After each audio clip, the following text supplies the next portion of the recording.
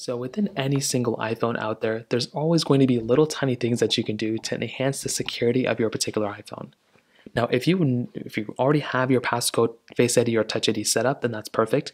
But if you ever need to change or set up your particular passcode, Face ID, or Touch ID on any iPhone, iPad, even an iPod, it's a very, very basic process, and I'll go and show you exactly how to do that.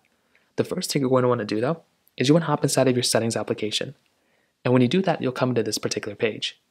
Now, what you're going to want to do here is you want to scroll down until you see this little option that says Face ID and Passcode or Touch ID and Passcode. It really just depends on what particular thing you're trying to set up here. So in this case, it's Face ID and Passcode. And we're going to want to click onto this particular portion. Now, if you have never set up Face ID before, you'll see a Set up Face ID option right here, which is basically what you want to start off by doing. But if you've already set up Face ID, you should have a little option that shows a little bit of a different situation.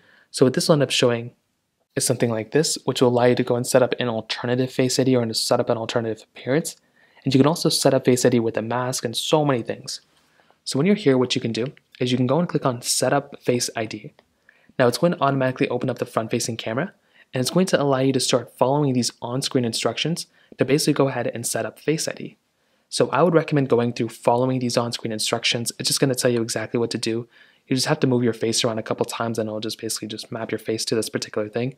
And it really is that basic of a process, and that's exactly how it's done. Now, if you do that and let's say that's not working, whatever the case is, or let's say you want to set up another thing, you can always turn on your passcode. So the passcode option is just right below that. So if you want to, what you can do is you can click on Turn Passcode On, which is right there. And then this next page is going to come up. Now it's going to allow you to basically set up your particular passcode whichever way you want to.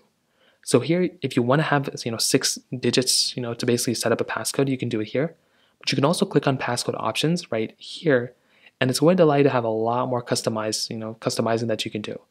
So you can do a 4-digit numeric code if you want to. You can do a 6-digit numeric code, a custom numeric code right there, and then a custom alphanumeric code. So if you want to have letters and numbers, you can do custom alphanumeric, or you can do a custom numeric code. You can do all sorts of different things here. It's kind of like an unlimited process, unlimited stuff that you can do right here too.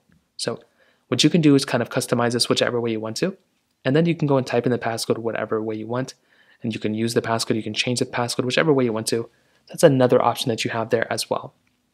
Now beyond that, there's a lot of customizing that you can do inside of this particular panel. You can use Face ID for iPhone unlocking, so many different things across the board. So at this point, you can just go through and just kind of customize this whichever way you want to. But at a high level, that is basically how it's done. If you have any other thoughts or questions, let me know in the comment section below. Hit the like button, that would mean so much, but definitely hit that subscribe button.